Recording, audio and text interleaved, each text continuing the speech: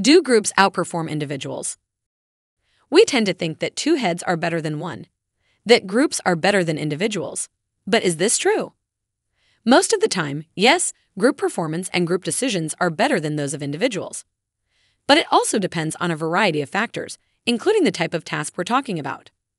On an additive task, the group's performance equals the sum of all the members' contributions. For example, the amount of noise a crowd makes, the amount of snow a crew shovels, or the amount of money a nonprofit organization raises. Groups typically outperform individuals when it comes to this type of task.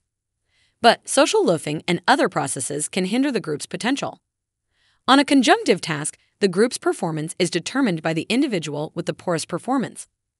For instance, running a relay race, the slowest runner will reduce the overall performance of the group. In other words, the team is only as good as its slowest runner. Here, individuals typically outperform groups. What this means is that each runner will typically race faster when they compete individually versus when they are part of a team. On disjunctive tasks, the group's performance is determined by the individual with the best performance. A work group trying to choose the best course of action, or a group of friends playing a trivia game where there's one right answer. The person who has the most knowledge or the most experience in the situation determines the group's performance. Individuals also tend to outperform groups on disjunctive tasks because the group doesn't always know or recognize which member has the best performance. Social psychologists recognize that groups can exceed expectations and produce more than would ever be possible with individuals working independently. Process gains occur when group members work together in a way that enhances the group's performance.